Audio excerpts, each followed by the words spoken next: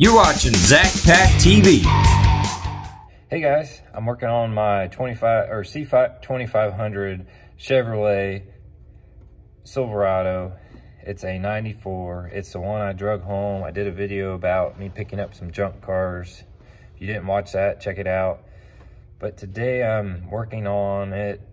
I got it in the pole barn. I've located the problem and I'm going to share with you and the process of how I'm going to do this, and hopefully we succeed.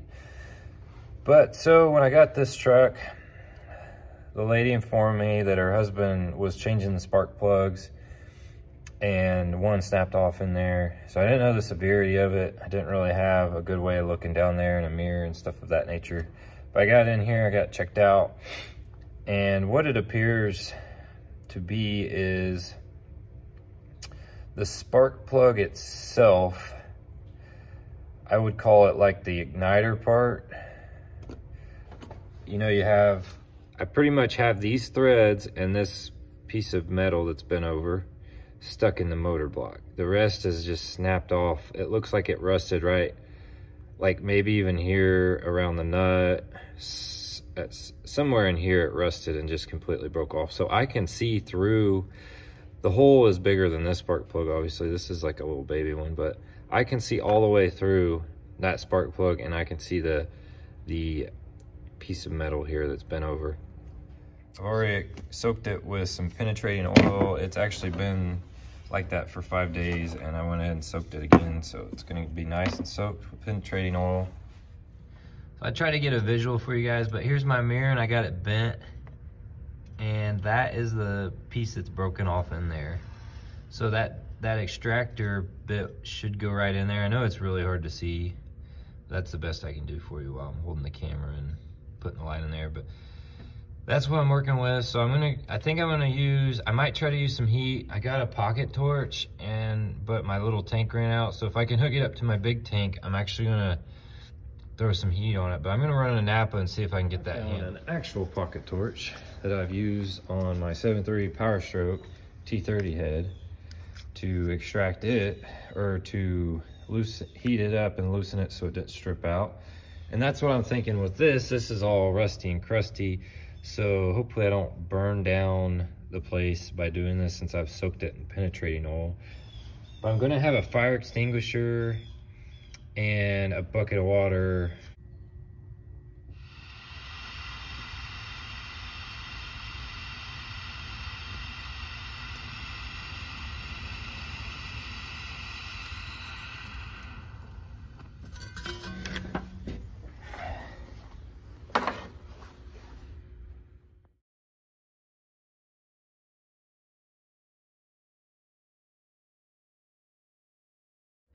Okay, so I got my setup here.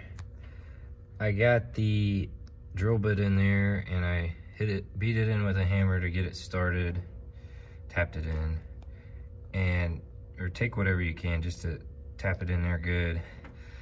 I got my 3/8, it's a very short 3/8 extension drive on the end of that, and this is 11mm socket. I'm gonna put the link in the description of the extractor set I use, so you guys know what I'm using. And what I'm doing is using a breaker bar from my jack, my car jack. It's just the pipe. Anything will work that'll go over that to spin my extractor. So I'm gonna keep doing this. I got a lot of rotations. If you've ever put in a spark plug, you know it takes a few cranks with a ratchet just to get it in. So I'm gonna be here for a minute doing this. All right, I've been here for what feels like forever, and I can finally start to turn it with my hand. So I know I'm getting there. I'm getting pretty close.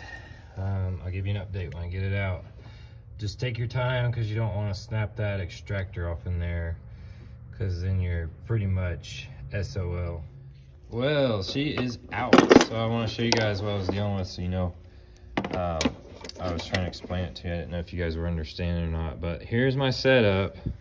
Believe it or not, a size 11 metric wrench, a 3/8 short stubby drive, And my, what was this set called? Oh, it was a tool shop extractor set. So this is what it should look like in the pack if you guys have a similar situation going on. Sorry, I tried to make it look like it would in the picture online if you were searching. But it would look like that. I used the biggest one. I think that would be the 3/4 inch. Or no, that's the 9/16 with the, maybe saying the 3/4 inch handle, if I'm not mistaken, because there's only 5 of them. Yeah, that would have to be how it is the shank size. Okay, well, whatever. Use the largest one. So this was a tool shop brand. I got it at my local Menards. So if you have a store that carries tool shop, they should be able to get them.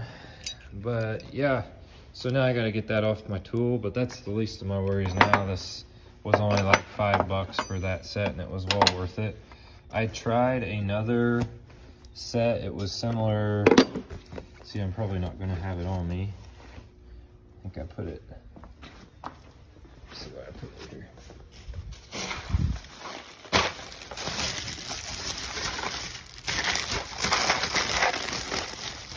Oh, yeah.